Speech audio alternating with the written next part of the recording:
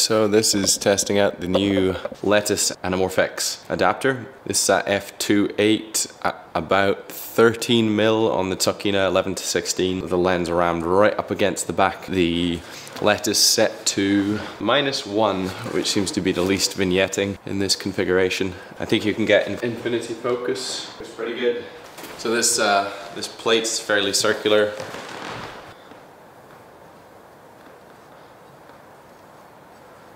So hopefully you can see there that the aspect ratio is 2.15 to 1, which is slightly off the 1.33 squeeze. I think it's 1.20, something like that. The flare, I've still got a slightly smudged lens at the front element there. It's kind of difficult to get clean. Let's do some stuff from far away.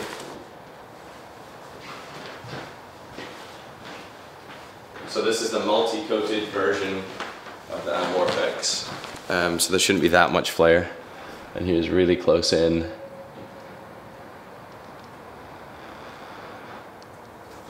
And here's a good example of anamorphic flare where you've got the spherical flare at the bottom right there and the anamorphic flare just on the right, this blue streak.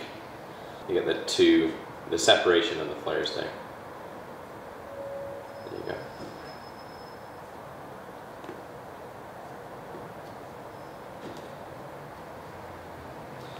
Happy. Close focus wise, I'm actually holding my hand up against the front of the matte box, so extremely close focus, totally achievable. And that's just with the lens still set to -1 just to avoid vignetting as much as possible. Eye shots.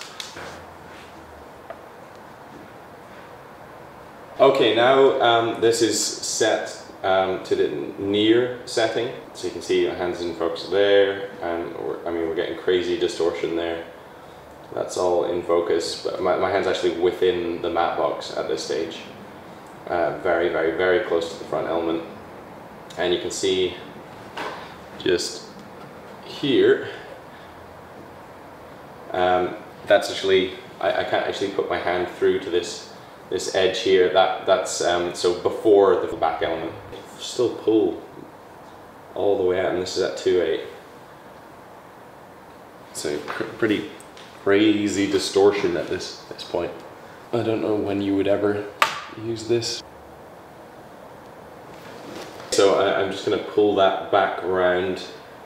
You can see the vignetting disappearing, the frame changing slightly. So this is all the way at the far end. 11mm on the Tokina, with the setting at far on the front element.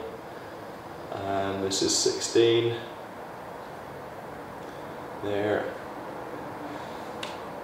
So I would say it's probably usable about there. It's about 13mm. Seems to be the widest you can get with the Tokina. And that's with the AnamorphX like rammed right up against it. I do have one filter on there, just a UV filter on the front of the Tokina, but that's it. And I don't have a clamp for this size of lens and the AnamorphX, so it might be slightly misaligned, but it's just rammed right up against the back.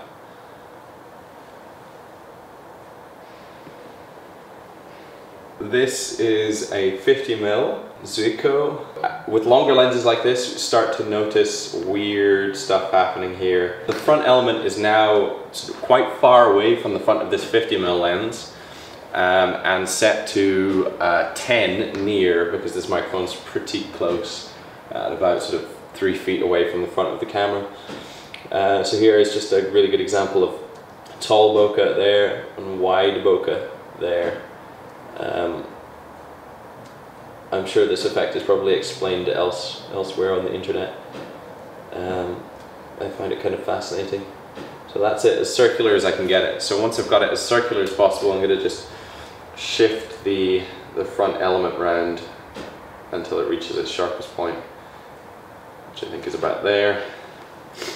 And just have a quick touch of the focus again. Something like that. So I think that's about as sharp as I'm going to get that image, at about 3 feet away. So you can hopefully see, I'm just going to move forward and back so you can see, I'm guessing it's about there. So it should be relatively sharp, but the good thing is not sharp enough to get moire. It kind of kills all the moire you usually get in the BMC sensor, which is great. I'll show you infinite focus. So we get tall here, wide here very slightly, and we can sort of focus in almost like a tilt shift. It's pretty weird. I haven't fully researched what exactly this is doing, but you can see the effect there. Try and focus so it's at the most circular point there. Now that it's set fully to -10 or far, just there, I'm going to refocus with the lens, and that's bang on infinity at this stage. So there we go. And I'm just going to pull this all the way. So this is extremely close, maybe 10 centimeters from the lens. It's on a 28mm Zuiko prime. Just to show you the setup of the lens here, this is with the 28mm lens, and just to show you as you move this ring here, so the numbers I'm referring to on the top here, near, far, what that does is physically moves that back element forward and backwards, kind of like moving I guess like a diopter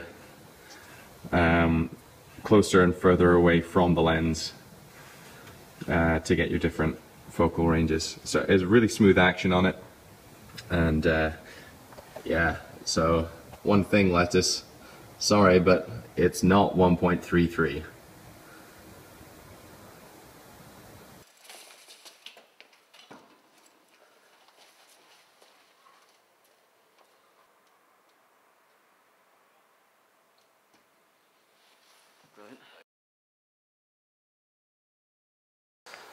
Okay, right, so this is our first raw anamorphic test, and Robbo's standing in, and we're just going to move the Letus front element.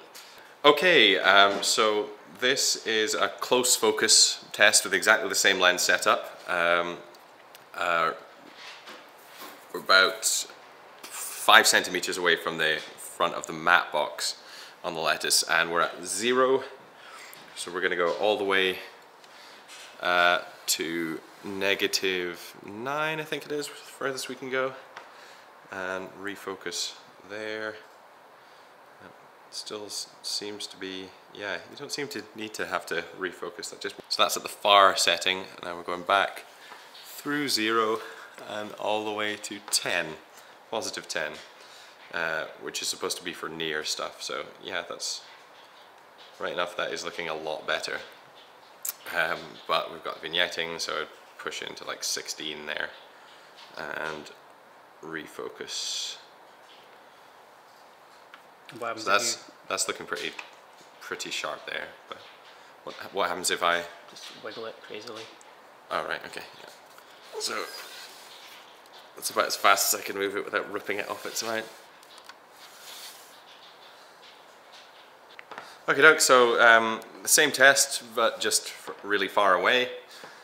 So we'll just see how the sharpness holds up when you're focusing across a room. So we must be like 7 or 8 meters away from the front of the lens.